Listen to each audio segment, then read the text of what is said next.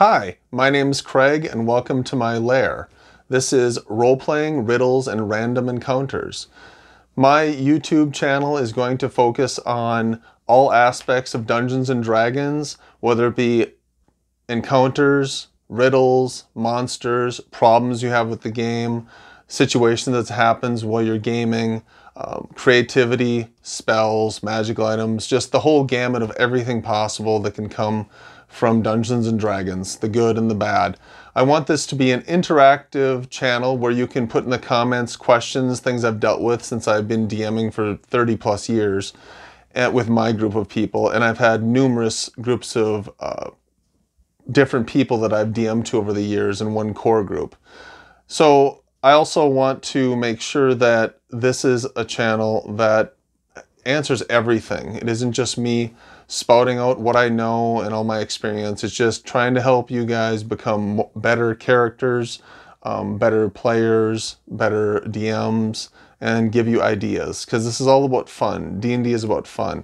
On this first episode, what I want to discuss is about one major issue which comes up with every player at some point or other. With me, it was when I was young and I started DMing to an older group of guys at first, which was pretty cool.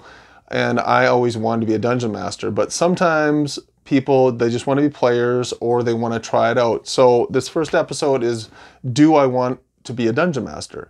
So some of the things you have to ask yourself is, if you're playing, because generally you are a player first, unless you and your friends all get together and start the game at the same time, and someone has to de facto be a dungeon master.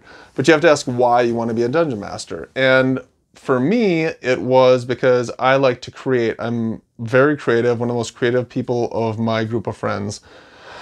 And I really like to entertain, and I personally like to be a ringmaster and run everything, organize everything. That's why I'm in life too, with how I do things. So the question for you is, why do you want to be a dungeon master? You know, what drives you? What makes it happen? So if while you're playing, you feel like you might be able to add something to the game that the current dungeon master can't, or maybe you're just more creative than them, or you feel like you can bring more excitement to it than they can, which is all great, because chances are most people don't want to put in the time and effort to be the dungeon master. It is the hardest job of the game. And yes, it is a job. It's a fun job. It's a rewarding job, but it's still a job.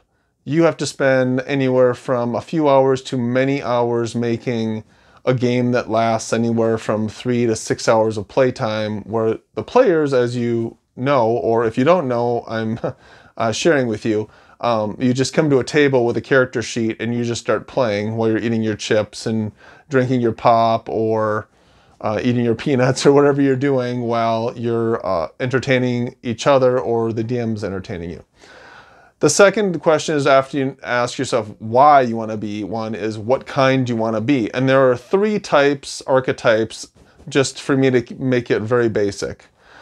There's the mechanic dungeon master, there is the descriptive dungeon master, and there's the role-playing dungeon master. Now, the easiest for any group of people, if they just want to get together, hang out, and don't have huge expectations, and the easiest,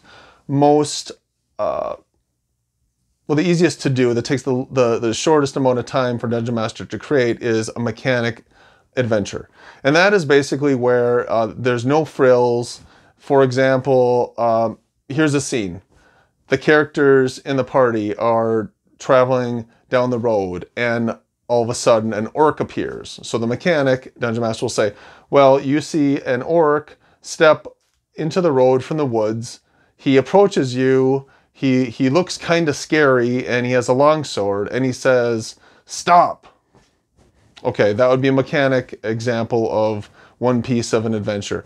Now, if you go to descriptive Dungeon Master, which is a little bit more adept, and remember, it's all about fun, and you don't have to do it this way, but it's up to you if you want to go to the descriptive step, which is the more advanced. And then in this one, again, a bunch of characters are walking up the road, the group in the party, and you say, a creature steps out. One of you recognizes that it's an orc, and you quickly tell the other members of the party it's an orc, because some have never seen an orc before. It brandishes a well-used, chipped, probably taken from a dead body longsword because it looks so battered and old, and it's wearing leather that's cracked and ripped and torn. It looks like it's recently been in a battle. It approaches you and it says in a gruff voice, "Stop. I wish to discuss what you're doing on this road."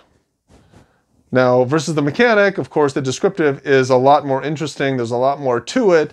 And if the characters are good with this, great. There's interaction and everything. But then there's the third one, which I'm descriptive, and also I like to add a little sizzle with the steak, as the saying goes. And I like to role play. So in mine, I would say the characters go up the road. An orc steps out towards the group of characters onto the road, and it's wearing ripped leather armor. You see it has a long sword that's chipped and it's bloody. It's got a really gruff looking face. There's fangs are poking out of its mouth. It's all wet with sweat. It looks like it might have just been running from something.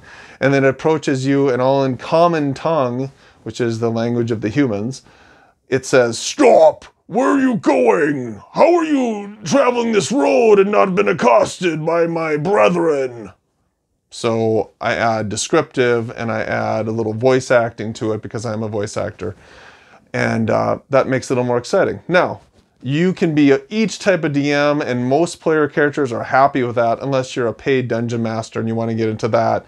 And of course, with that sort of thing, they expect you to be a role-playing DM if you're a DM for cash. But if it's just for friends or just people at a gaming store who have all got together and want to start a gaming group, they're usually happy with any of the types. So I just wanted to give you some examples of the different types of DMs, the base types, and so you can decide, do I want to do that?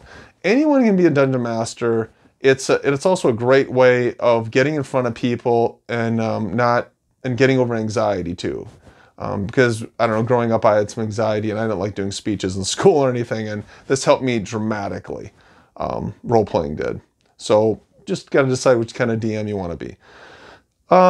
So anyway, that's what I wanted to go over in the first episode, just kind of a base first episode, and I'm going to do this every Monday. And something else I'm going to be doing when I do these episodes is I'm going to do a riddle. So I like to make my own riddles, and I'm going to read one to the audience here, and I'd like you guys to make guesses, and the first person to get the guess right will get a point, and I will mark that down. And at the end of the year, whoever has the most points will win a prize. I'm not sure what I'm going to do yet, but something cool, since I do have friends in the game store business, and that's pretty cool. I will do that later on. And the riddle I'm going to give is: tall are the castles it attacks. The subjects that dwell in its walls fear its destructive power. The pounding of its battering ram is unrelenting, unstoppable, and seems never sated. What is it? One more time.